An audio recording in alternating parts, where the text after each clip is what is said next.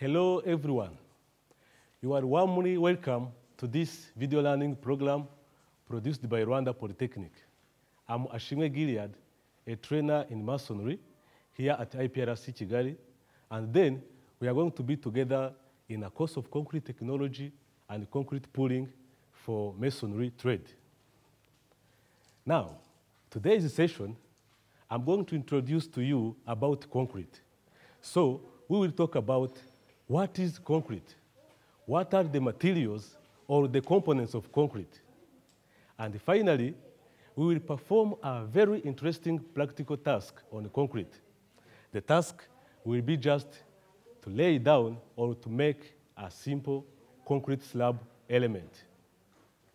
Now, I hope you are ready to learn, and I encourage you to follow carefully, then try to take some notes where necessary. To start, I want you to think about this question. What is concrete in construction?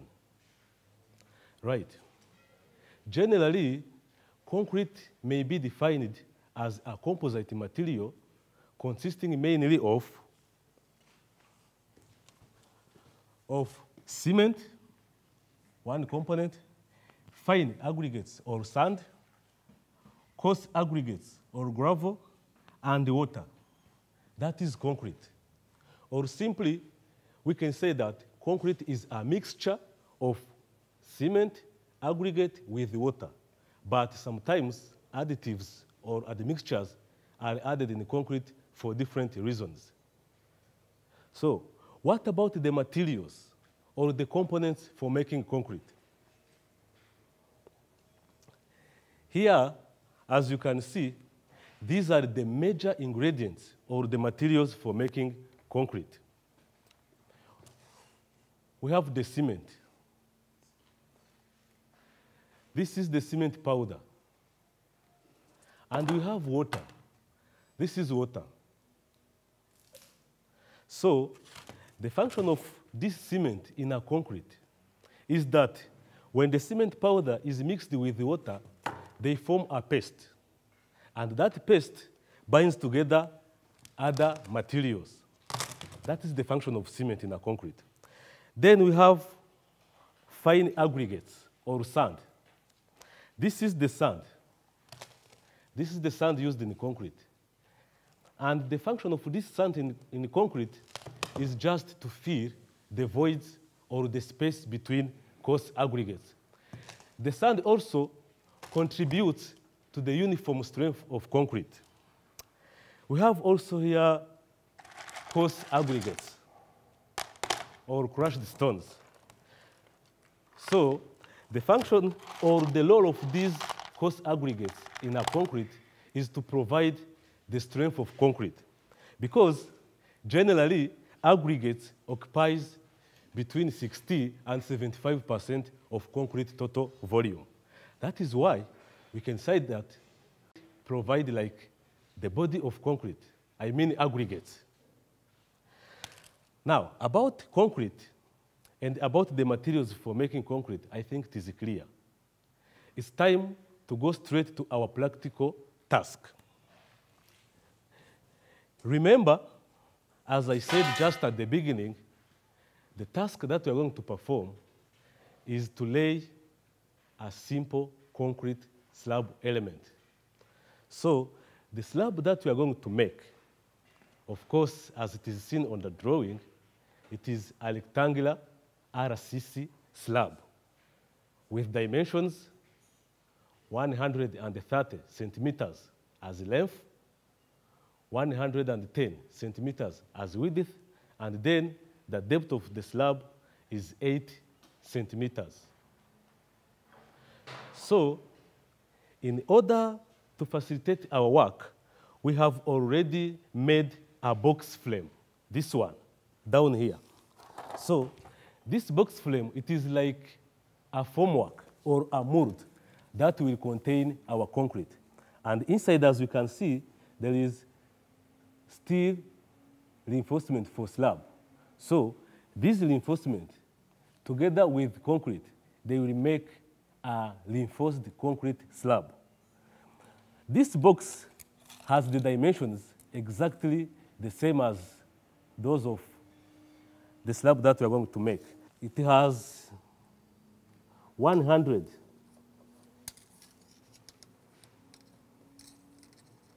110 centimeters as width.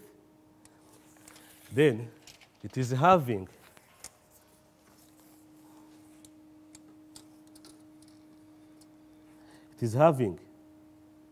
130 centimeters as the length of the slab, and the depth, of course, it is still 8 centimeters. This is the framework or a box frame that will contain our slab. Dear learners, to make a such slab, it is a process. It means that there are some operations that are involved. So we are going to follow the steps, step by step. Step number one. Step number one is to wear the necessary personal protective equipment, PPE. That is why I'm going to put on the necessary protective equipment for doing my work in a safe manner. So they include this helmet for just protecting my head. I have also the safety gloves for protecting my hands. Then I have put on also the strong boots or the safety boots for protecting my feet.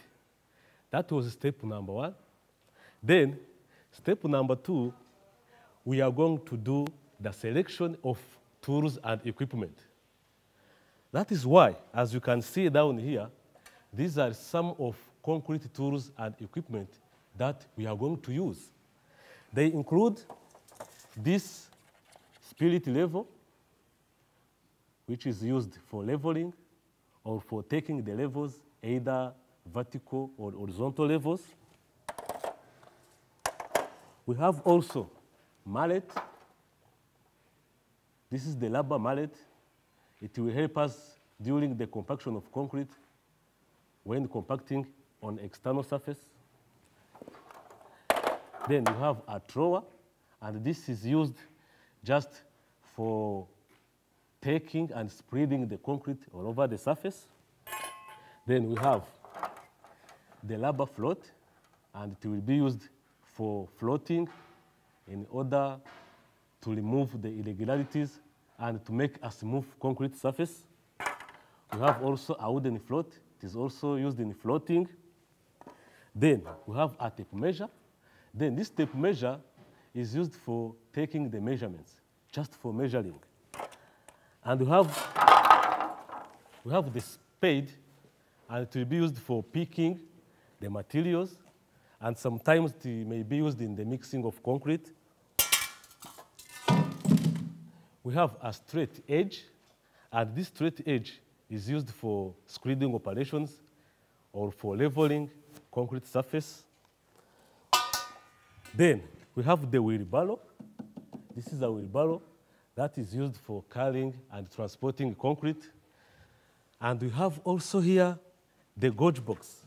This is a gauge box. This gauge box, it is a wooden gauge box. It is a standard one. Then it will be used for measuring the materials of concrete. So this is going to be used for the batching process. Now, we have the concrete vibrator. This is the concrete vibrator. It is also called a needle vibrator or a poker, and it is used during the compaction of concrete by vibration. It vibrates internally. Then we have also this concrete mixer. It is an electrical concrete mixer, and this is the mixing drum, and inside you can see the blades. These are the revolving blades, and when the mixer is working, I mean when it is mixing, just it is like this.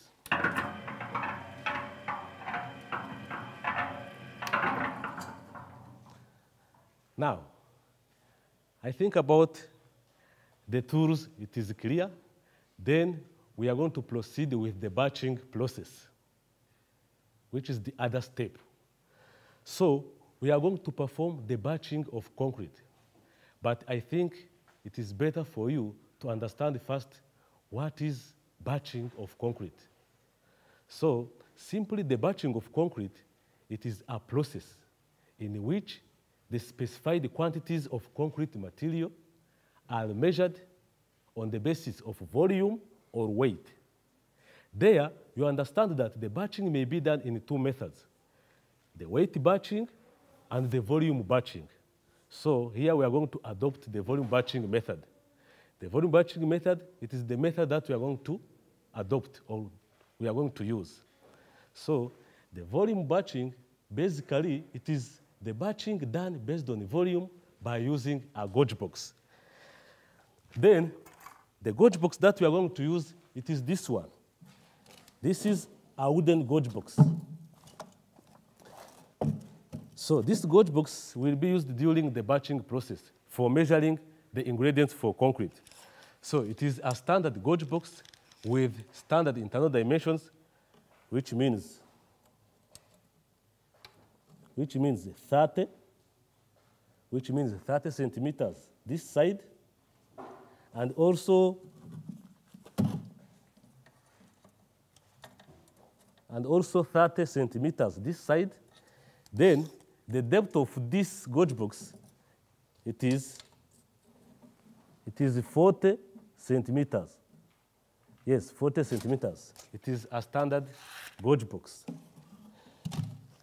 But before we continue with the batching process, I think it is better first to think about the mixing ratio, the ratio or the mix proportion that we are going to adopt.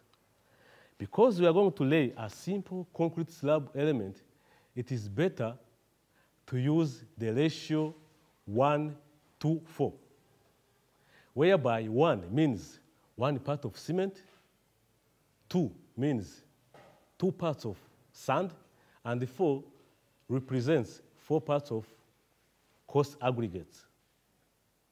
But depending on the size of our slab, or depending on the size of the slab that we are going to make, I think it is better to perform some simple calculations in order to determine the quantities that we are going to put in the gauge box.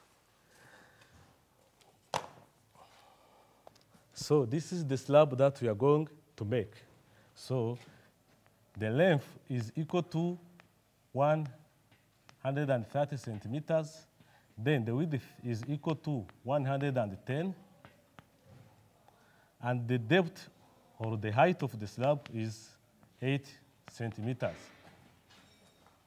Now, when we try to convert the centimeters in meters, we get 1.3 meter as length,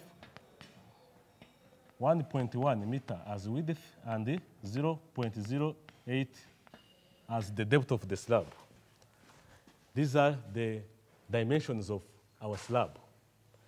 Then, in order to find out the volume of that slab, we are going to take the length times the width, then times the height, which means that we are going to take 1.3 times 1.1 times 0.08 meter cube. This gives 0.1144 meter cube. This is the volume of the slab. Then it is better also to find out the volume of dry concrete so that we may get a way of finding the quantity of materials. So let us calculate the volume of dry materials or the volume of dry concrete. The volume of dry concrete will be equal to the volume we have obtained here, 0.1144 times 1.3 0.54. This 1.54, it is just a coefficient which helps us to determine the volume of dry concrete. Then it is equal to 0.176 meter cube. Then remember, as I said, the ratio that we are going to respect is 1:4. This is the ratio that we are going to respect during the mixing. So if we try to do the summation of this ratio, this will give 1 plus 2 plus 4, which is equal to 7. This is the total ratio. So with this total ratio, it will be easy to find out the quantity of cement that we are going to put in the gauge box. So let us try to determine the cement to be used. So the cement will be 1, this one, which is 1 part of cement, times the volume of dry concrete, 0.176 over 7. And the 7 here, it is the total ratio. So this will give 0.025 meter cube of cement. In order to get the sand, we are going to take these 2 from the mixing ratio, these 2 as 2 parts of sand, times the dry concrete, 0.176 over the total ratio, and this will give 0.050 meter cube. Then finally, let us try to calculate the quantity of coarse aggregate or the quantity of gravel to be used. So the gravels will be equal to this 4 from the ratio. And remember, this 4 represents 4 parts of coarse aggregates or gravels, 4 times 0.176 over the total ratio. Then this will give 0.100 meter cube. Now, these are the quantities of each material that we are going to put in the gauge box.